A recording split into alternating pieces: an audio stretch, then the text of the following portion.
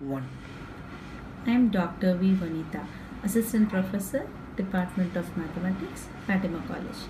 So let me teach calculus of variations and some examples.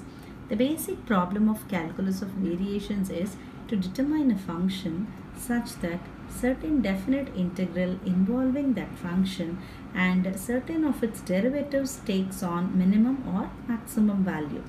We'll see the simplest equation in calculus of variation.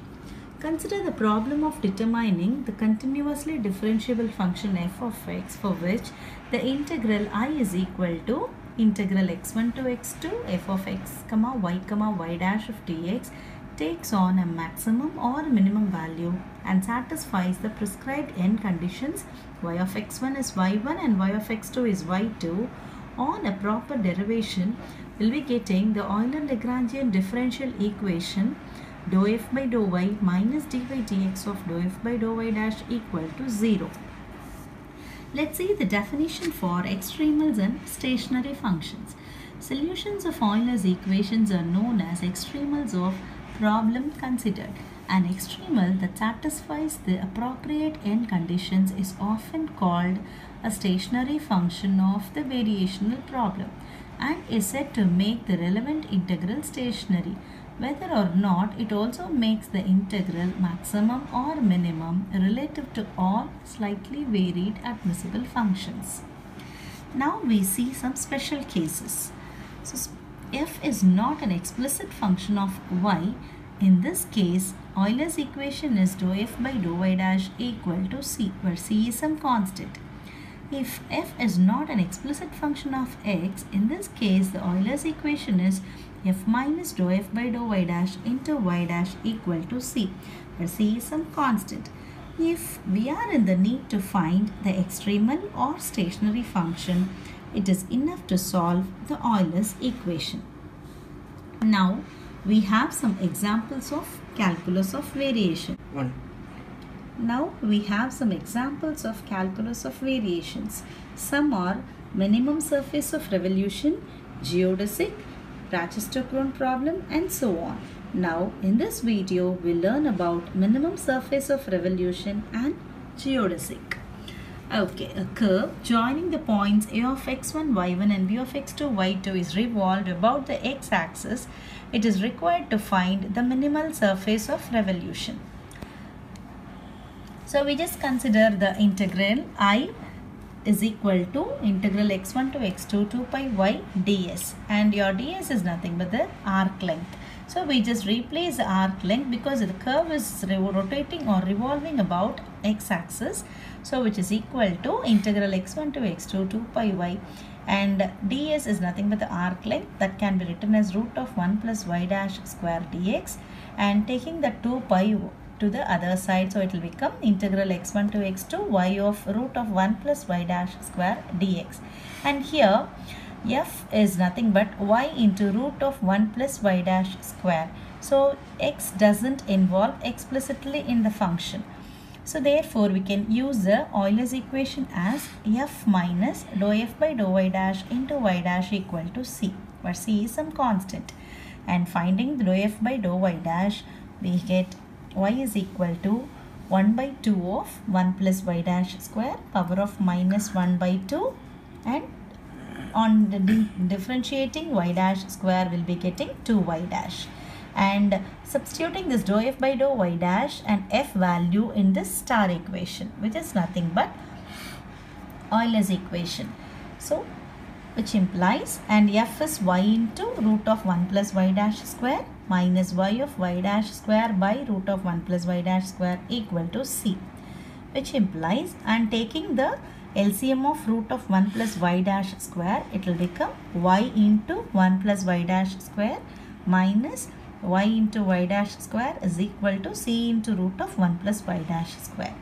And taking this y or removing the bracket, we'll be getting y plus y into y dash square minus y dash square is equal to c into root of 1 plus y dash square, and cancel out these two y and y dash square.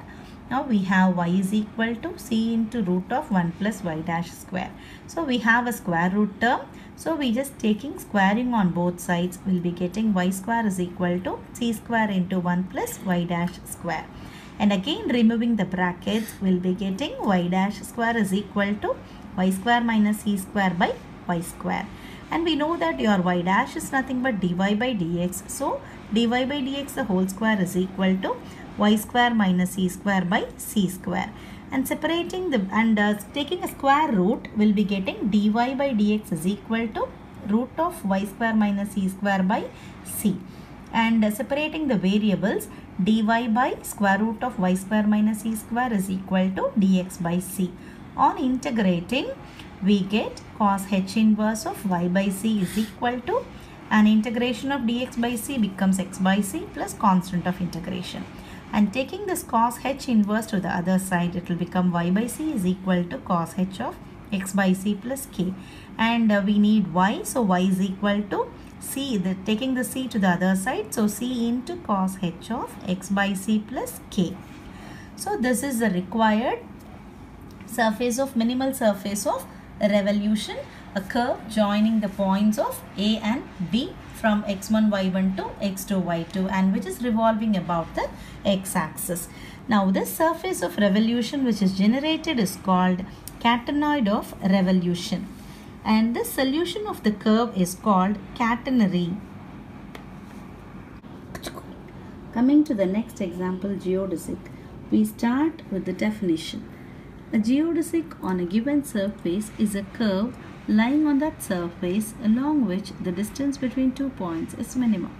On a plane, geodesic is a straight line. For right circular cylinder, the geodesic is helix. On sphere, geodesics are great circles. Now we prove the shortest distance between 2 points in a plane is a straight line. So if the points in the xy plane are x1 y1 and x2 y2, and if the equation of minimizing curve is y is equal to y of x, then we require to minimize I is equal to integral x1 to x2 f of x comma y dash into dx, which is equal to integral x1 to x2 delta s, which is nothing but the length of arc square root of 1 plus y dash square into dx. So here f is equal to root of 1 plus y dash square. Now the function doesn't involve x and y explicitly, so we can use either f minus dou f by dou y dash into y dash equal to c, or dou f by dou y dash is equal to c. So we can consider dou f by dou y dash is equal to c. So now writing the f as root of 1 plus y dash square and differentiating partially with respect to y dash, we have dou f by dou y dash is equal to 2 into y dash by 2 into square root of 1 plus y dash square, and we have taken the equation as dou f by dou y dash is equal to c, so that is equal to c, and y dash is equal to c into root of 1 plus y dash square.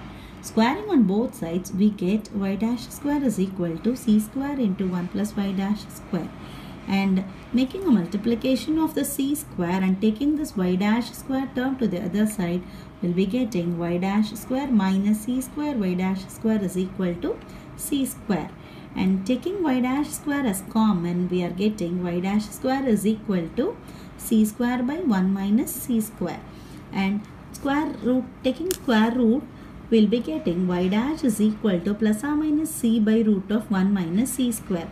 This is a constant, so we just give a name as some a. So we are getting your y dash is equal to a. On integrating, we get y is equal to ax plus b, where b is some constant, and this is the equation of straight line. So we'll be getting the shortest distance between 2 points is minimum. 2 point in a plane is a straight line.